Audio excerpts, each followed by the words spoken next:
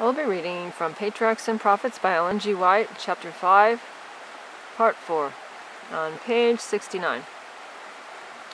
When Satan was thrust out of heaven, he determined to make the earth his kingdom.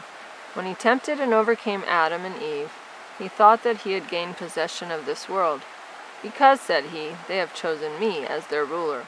He claimed that it was impossible that forgiveness should be granted to the sinner, and therefore the fallen race were his rightful subjects, and the world was his. But God gave his own dear Son, one equal with himself, to bear the penalty of transgression, and thus he provided a way by which they might be restored to his favor, and brought back to their Eden home. Christ undertook to redeem man and to rescue the world from the grasp of Satan. The great controversy begun in heaven was to be decided in the very world, on the very same field that Satan claimed as his. It was the marvel of all the universe that Christ should humble himself to save fallen man, that he who had passed from star to star, from world to world, superintending all, by his providence supplying the needs of every order of being in his vast creation, that he should consent to leave his glory and take upon himself human nature, was a mystery which the sinless intelligences of other worlds desired to understand. When Christ came to our world in the form of humanity, all were intensely interested in following him as he traversed, step by step, the blood-stained path from the manger to Calvary. Heaven marked the insult and mockery that he received, and knew that it was at Satan's instigation. They marked the work of counter-agencies going forward, Satan constantly pressing darkness, sorrow, and suffering upon the race, and Christ counteracting it. They watched the battle between light and darkness as it waxed stronger.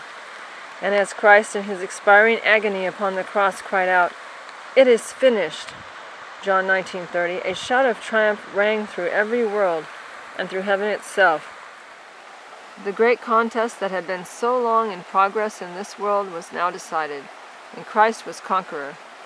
His death had answered the question whether the Father and the Son had sufficient love for man to exercise self-denial and a spirit of sacrifice.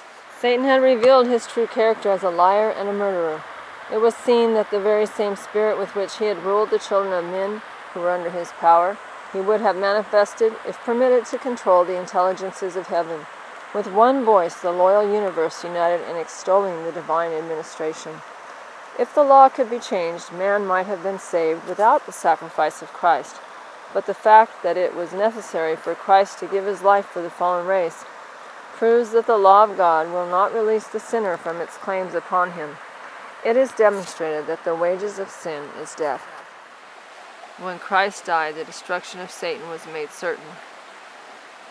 But if the law was abolished at the cross, as many claim, then the agony and death of God's dear Son were endured only to give to Satan just what he asked.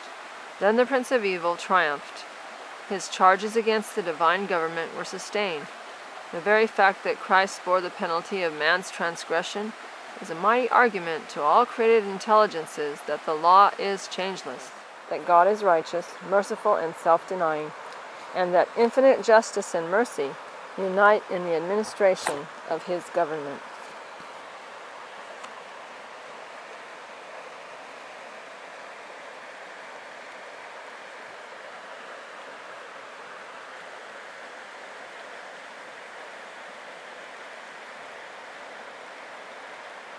Thanks for listening.